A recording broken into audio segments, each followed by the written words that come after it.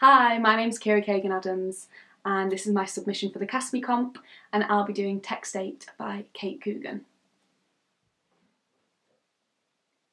Are you going to tell me what happened today?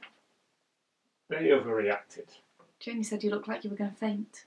Don't be ridiculous. I'm not. Janie said that. Janie said you didn't want any help. I didn't. Yeah, but Janie thinks you did. Since when did Janie's opinion matter so much? Since you stopped talking to me, like telling me anything, spending time inside, locked away. Janie says that... Fuck Janie.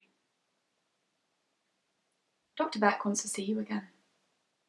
Why? I've had the test back. They said there was nothing wrong. Has Janie got an opinion on this too? It's not for your head. She mentioned counselling again. Said she'd refer us.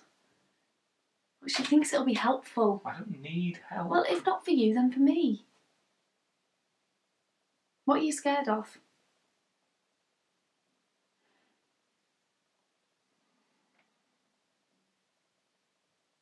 I don't think I can go on like this.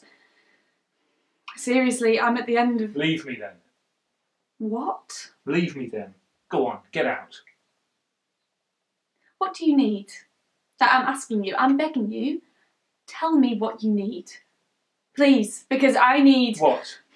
What do you need? Something to change. Jesus Christ.